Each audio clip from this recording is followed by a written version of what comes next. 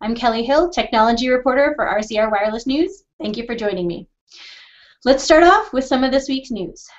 Alcatel-Lucent stock was up this week as it made progress on increasing revenues and announced a partnership with Qualcomm on small cells for residential and enterprise deployments. The company continues to execute on what it calls the shift plan to transition from a telecom equipment generalist to a company focused on IP networking and superfast broadband for mobile and fixed networks. Nokia Siemens said it has successfully tested voice over LTE and other IMS services in a virtualized core network environment using commercial off-the-shelf hardware and its OSS product along with cloud application management. You can read these stories and more at rcrwireless.com. Now on to our guest interview. Steve Garrison is Vice President of Product Management at Pica8, which specializes in software-defined networking. Welcome, Steve. Hey, Kelly, it's great to be on Hangout. Thanks for asking us to join. Great. Can you start off by telling us a little bit about Pica8 and what you folks do? Sure. We're one of many new startups pushing the envelope on a couple of dimensions. We kind of captured the idea in something called open networking.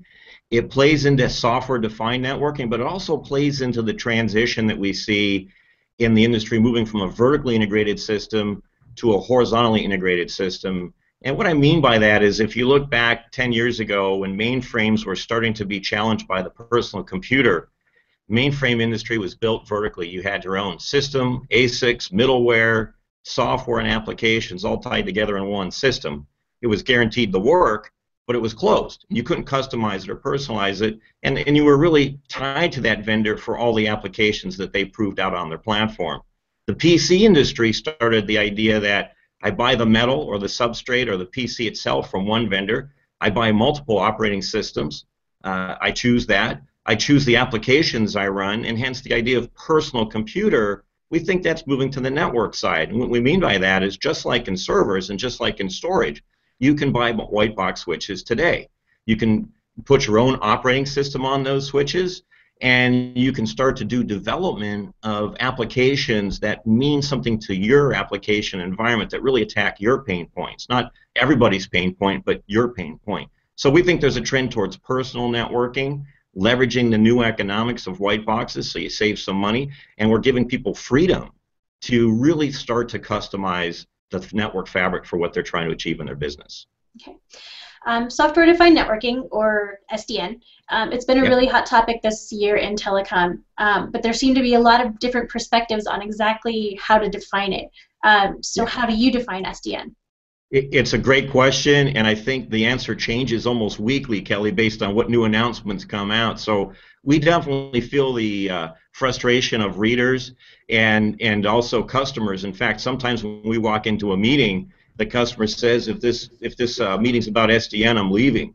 So we're very careful to make sure we understand what the pain of the customer is, why they wanted to meet with us. And in frankness, that's why we leverage the open networking story around the economics angle is how can you save money in switching right out as another angle. But to us, SDN really is trying to attack a problem of moving things. And there's really two buckets or two camps. If you're in the data center and you're trying to move virtual machines and you have a lot of virtual machines, that's one issue. Today, you can point and click and spin up virtual machines within seconds. You can move those virtual machines within localized areas very effectively using the existing commercial tools that are out there. If you want to move that virtual machine between network domains or network VLANs, now you have to have a manual process come in. And that's why there's so much focus on trying to fix that piece of networking. The second camp is on the service provider side, where you're moving things again, circuits or flows. If you're trying to move video streams or make sure you manage those streams in a more efficient way without truck rolls, without manual provisioning practices, or you're trying to put up a new circuit or turn on a new service for a customer in seconds, not minutes, days, hours, or weeks. It's an OpEx play and how to do things better, faster, cheaper from the network side.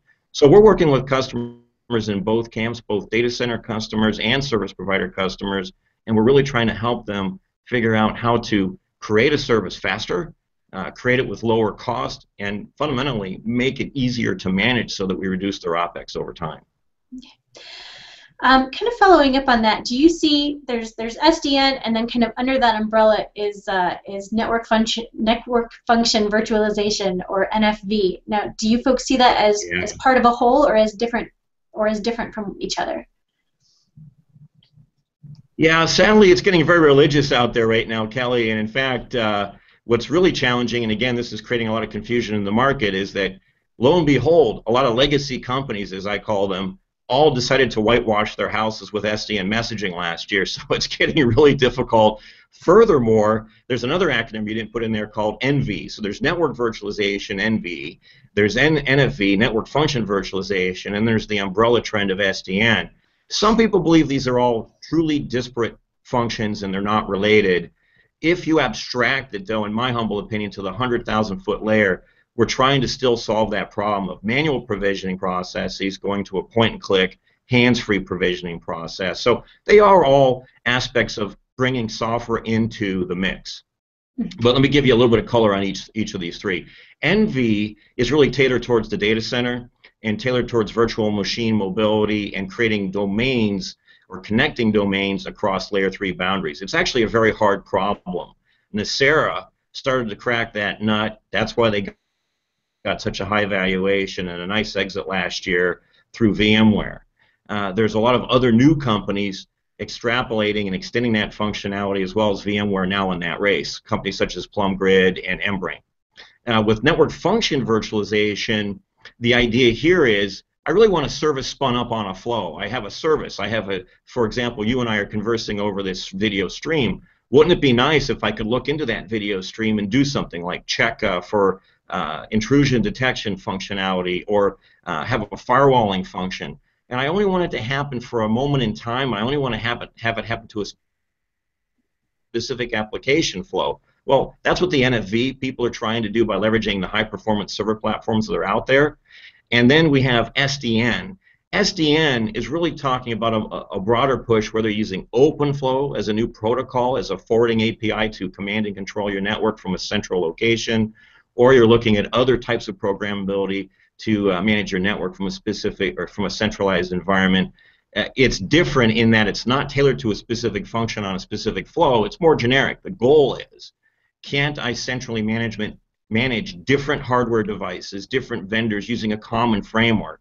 One person's CLI is different from another person's CLI. One vendor's set of SNMP MIBs is different from another set of SNMP MIBs.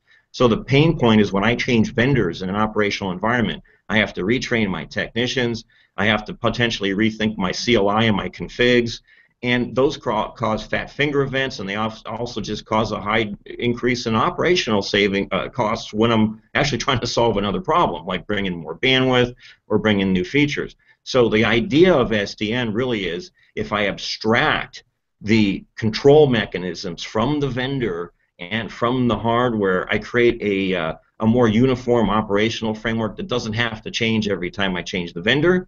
That's what OpenFlow hopes to do, or when I change the hardware, which abstracts you from the ASICs. Again, if you go back to what I said earlier, in the PC industry, this happened through abstraction technology, and we're seeing lots of ideas on how to build abstraction into the network layer, again, through the consortium of the Open Networking Foundation driving OpenFlow technology.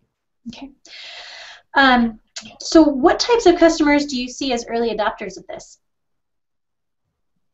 Well, I think all three camps, SDN, NFV, and NV, guess what, are all pretty much being attracted by the same customers, because if you look at a data center with thousands of virtual machines as example one, today there's really no off-the-shelf solution that helps you move a virtual machine easily and consistently through automated tools from one data center to another, or even within a large data center. There still are manual tasks. And so a lot of companies are in the race to crack that nut. And so if you have a big data center and you have lots of virtual machines, you're going to be in line to talk to us. And in fact, we are having lots of conversations with the following verticals. Cloud companies obviously have that as a business model. So the more you can help them streamline their operations, that's margin directly back to their business. That means they can compete on price if they need to, or report better margins to their shareholders, right? That's an obvious economic win. With service providers, trying to manage circuits, it's the same story. They have thousands of circuits. They know how much a truck roll costs. They know how long it takes to provision a circuit, 2, 3, 4 weeks in some cases. They can lose a customer, Kelly, if you have to make them wait that long. The web is changing the game, and people are recognizing that a new service, we all want point, click, go. We don't want point, click, wait. And so again, it attacks churn for the service provider. Churn is a huge cost, and it attacks the speed at which you can deploy a new service, which is just a great idea. We want a service immediately when we think about it. So again, it gets back to margin. It gets back to lowering the cost of infrastructure, so the carrier can compete on cost, or they can just report better margins back to their shareholders. Both of the obvious examples of these kinds of companies, again, are well-known telcos like Verizon and AT&T and NTT in Japan. These are, I'm not disclosing anything that's private here. Actually, if you go to the Open Networking Foundation, you can see the companies that are sponsoring that work. Not only are those 3 companies sponsoring the work, but so are Google and Facebook and Amazon and Microsoft. So you can kind of get the sense that the massive network people are first to see this pain and are first to find a nice solution. And thankfully, they have the pain, because there wouldn't be this whole discussion topic. You and I would not be on the phone today doing this video call if this pain wasn't not only real, but people are trying to find a solution. The VC community, I think, has invested so far in new SDN companies around $500 million. And we expect that investment to probably go to $1 billion after the end of next year when people go for their round B or round C financing.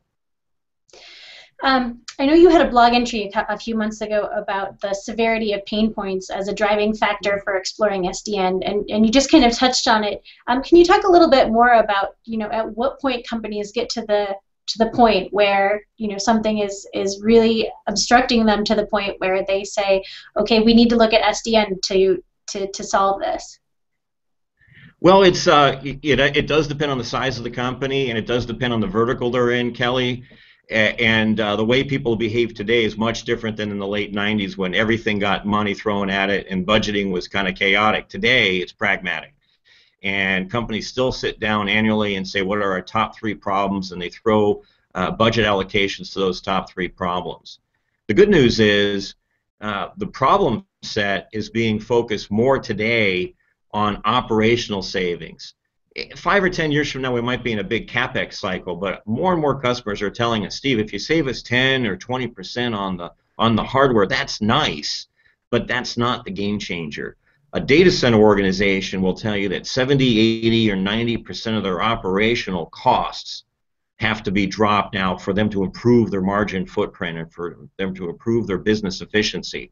It's not a CapEx savings. CapEx in the data center for network, as an example, is less than 10%. So if you take the other piece, 70, 80, 90% of their operational budget is operations. Holy cow, you can kind of get why OpEx reduction is the new CapEx.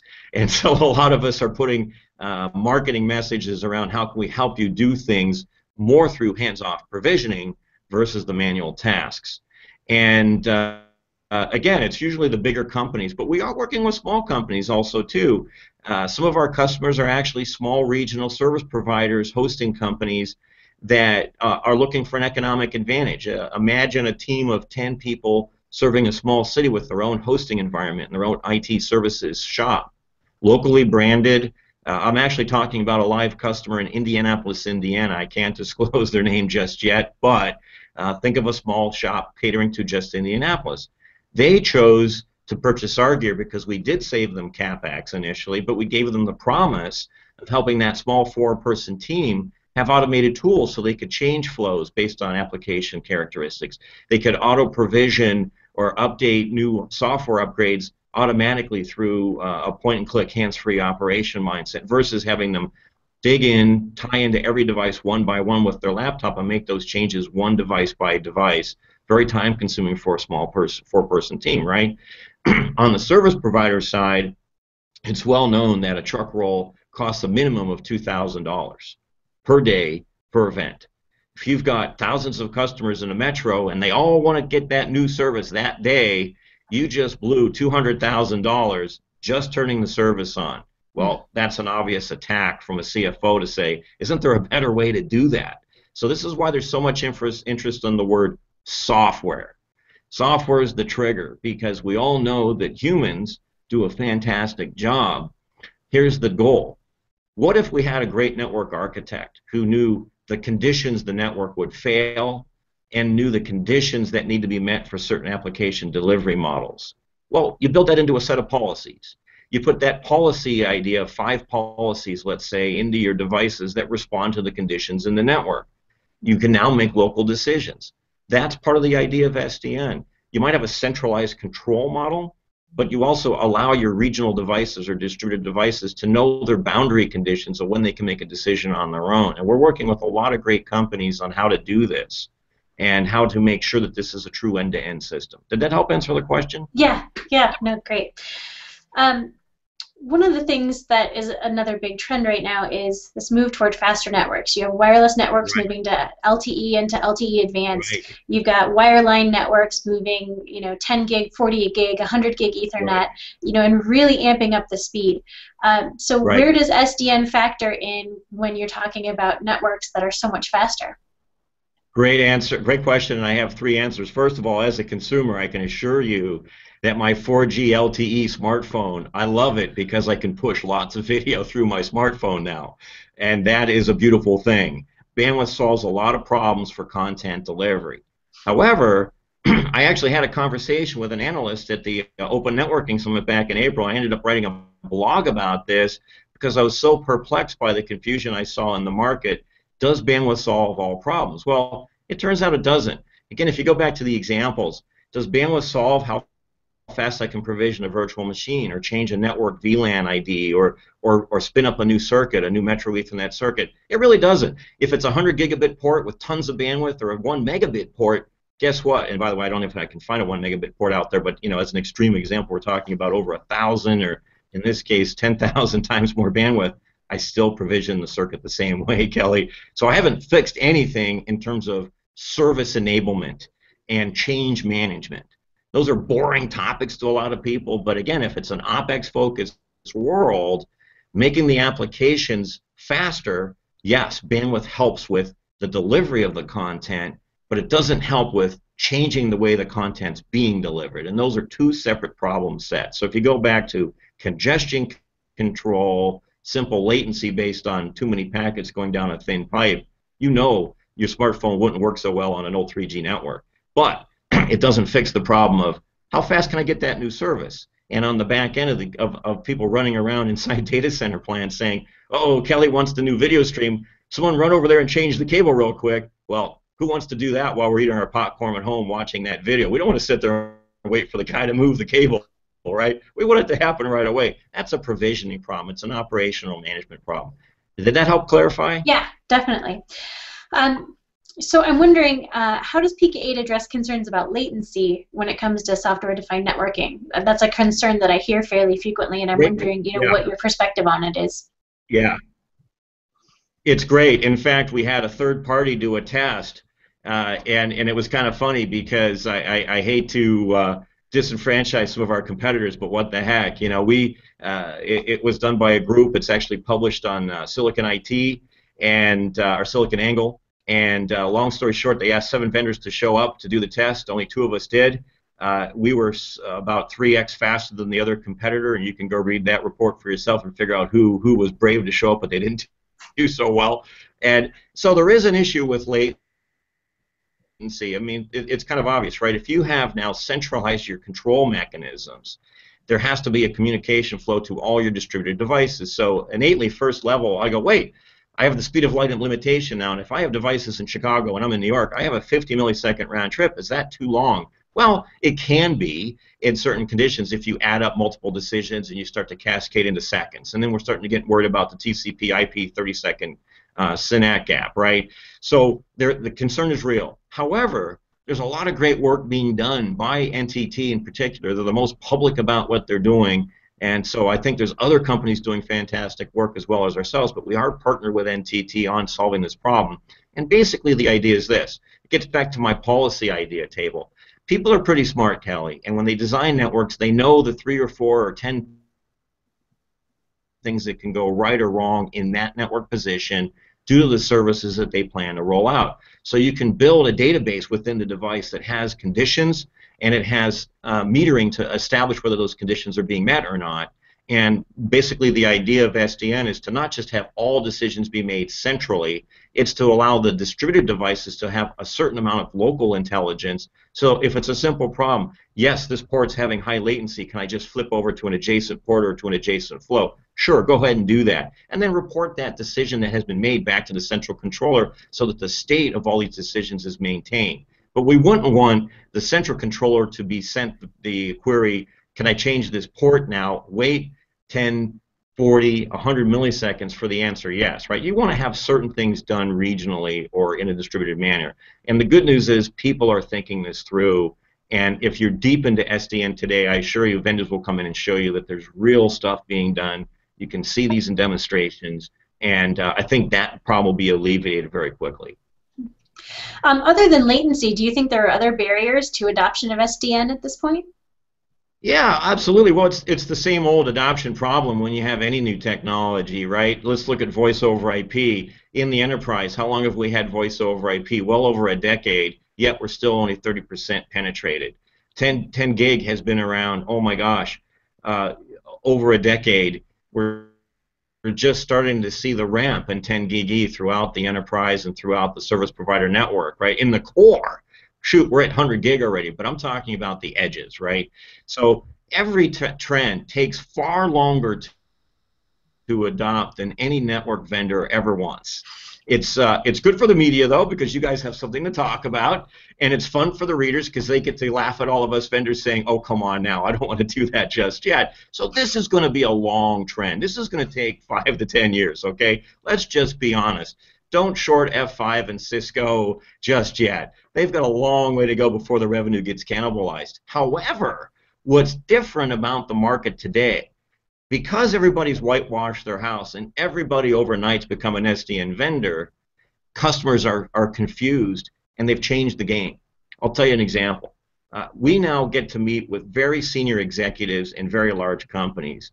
And why is that interesting? Well, in my former days at Force 10 or Riverstone or even Infoblox, we would rarely meet the VP of architecture or his boss or her boss, the EVP of network infrastructure or global services, infrastructure services. If we had a big PO, we might sit with them and say, hi, nice to meet you.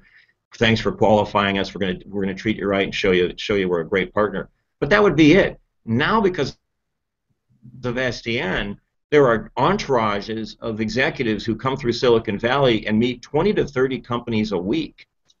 I'm not exaggerating, because they're trying to figure out what's on the horizon. Is this a 2014 plan for me? Is it a 2015 or is it a 2020 plan? So we have very, very high visibility into large organizations. That changes the sales strategy. That changes the adoption curve. And it also really is why I think some of the companies have whitewashed their messaging, because they see this as, uh-oh, this isn't just some small company knocking on the door with the lowest person on the totem pole off in the corner lab playing around in a sandbox. Executives are very concerned about what the market is doing, and they don't want to miss an opportunity to change a competitive advantage for their company. So, long story short, we're on a long ride here, but we are getting much different visibility into organizations than I've ever seen before in my 27 years in Silicon Valley. I'm not sure that answers your question, but I think it's a very important point for people to understand that if you have pain on the operational side and you're looking for new tricks, hey, don't just talk to your legacy vendor. Talk to some of the new guys. We do have interesting ideas. Now that's interesting because one of the stories that I worked on this week was Nokia Siemens testing VoLTE with a virtualized network core environment. Right. I'm wondering if there are other news stories or just trends that you've become aware of in the past 6 months to a year or so that you think kind of illustrate the direction that the market is going. Yeah, I think the VMware acquisition of Nicira really was the cascade or the catalyst that started the next phase. And when you have a high valuation for a company like Nicira that had barely $2 million in real revenue, maybe deferred revenue, rumors were upwards of $20 million. But long story short, they didn't have a lot of customers. They didn't have a lot of revenue. So why would someone pay $1.2 billion for that? Well, I think it's the dynamic that's been occurring for 10 years, Kelly. The funny thing about SDN is it's really been going on for a long time. right? The idea of an incumbent like VMware buying a new technology, that's not a new idea, right? Juniper bought Contrail. They needed better provisioning technology for MPLS and needed a controller story. Cisco's buying cloud management shops left and right every 3 or 4 weeks, right? So all these are really about the same trend. We're all trying to solve two problems at the same time. One, how do I make sure that the network is part of an overall provisioning ecosystem, right? Servers, done. Virtual machines, done. Storage, close. Network, oh, we got a ways to go there. That's the slow pole in the stack. We all know it takes weeks or days, sometimes months, to provision aspects of the network. Other parts of the silos, I just went through that. We know it's faster and it's way ahead. So that's part of the reason we're all running around trying to figure out, do I need to beef up my portfolio by acquiring a small company? Do I need to invent myself as a new company and say there's a new hole in the industry that I can uniquely fill? This is why it's so challenging. I've never seen this before in my career. When 10 gig came out, as an example, when I was at Force 10, the big guys didn't care. They waited for it to reach 40 or 50 million a quarter before they even jumped into the game. But that's not happening now. When voice over IP came out, the big guys didn't offer it. You know, they were fighting to save their PSTN or IP PBX at best or old PBX business and saying, no, no, no, this VoIP stuff is not going to save you any money. It's not going to be stable. But companies like ShoreTel showed, guess what? There's a real market out there, right? And they challenged the incumbents. So I think there's a lot of things going on. We admit the confusion is difficult for people to deal with. And so, again, I thank you for having us here because I hope our conversation is giving people some ideas. The main guidance I can give is, one, if you're looking at your legacy and vendor, ask them some tough questions on when they changed that data sheet. Was it just a word, or did they really roll out some new functionality? And number two, when you're talking to a focused company like Pica8 with a lot of new ideas, we like to partner up. We're not trying to sell to everybody right now. We're not in a transactional business model where everybody I call has the same pain point. We are inventing, and we're having a lot of fun inventing, and we're really trying to work with people who understand that the pain is excessive, their existing vendors aren't solving the problem, and we go and do a pilot. We do a lab study, and we look at what we can do to help with that problem, because it's still early days in defining the use cases. I can go through a few use cases if you think we have time to do that.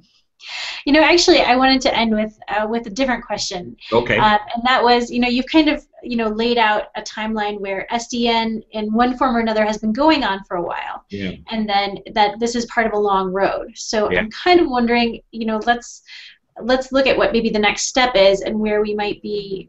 I'm curious as to where you see the market in, say, 3 to 5 years as opposed to 10 years. Well, oh boy, wow, I get to have the big picture here. So I think the most important thing is the economics of networking are going to change dramatically. You're going to see a lot more adoption of the white box model. Whether you buy the switch from the ODM, the original design manufacturer in Taiwan, with its embedded operating system, or you put your own on, just like you do with the Linux or Microsoft in your server environment, we see companies pushing both models, and that's going to flush out. But the bottom line is more and more people are going to adopt white box technology. It's stable, it's lower cost, you have the flexibility to choose. You don't have to wait for your vendor to roll out 10G base T. You can go buy a 10G base T box yourself and put the operating system of choice on it. So that level of freedom and cost savings we think is going to happen because it's already happened with servers. It's already happening with storage. It's just a no-brainer. People get it. They save money. On the software triggering, the software aspect of management, provisioning, and operations, I think network virtualization is really the first beachhead.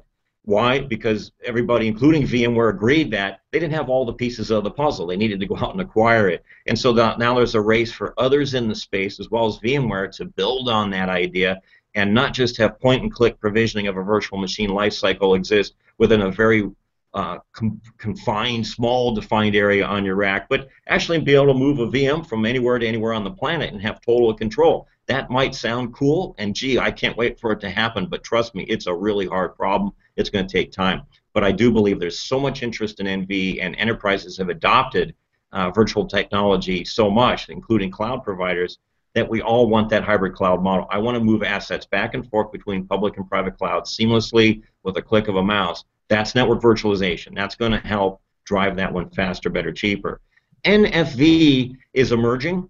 and I think there's some great stories out there, and there's some great capability out there, but it does break the mold of having an isolated box do that function into some amorphous server that you spin up services on the fly. So it's going to be a small set of use cases initially with a very small set of customers who believe in that, but we already know there's trials going on with some of our friends in the space, and we know that there's a lot of excitement to make that model work. I just put that as a parallel but secondary one.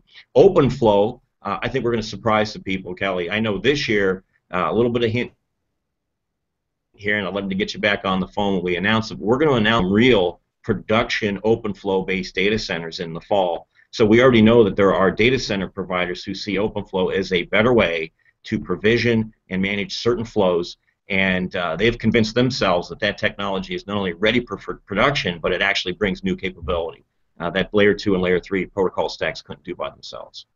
Okay. Great. Well, Steve, thank you so much for joining us today. We've been talking with Steve Garrison, Vice President of Product Management at Pica8. Steve, thanks so much. Thanks a lot, Kelly. Again, great to be here on Hangout today. Okay. Bye-bye. Bye-bye.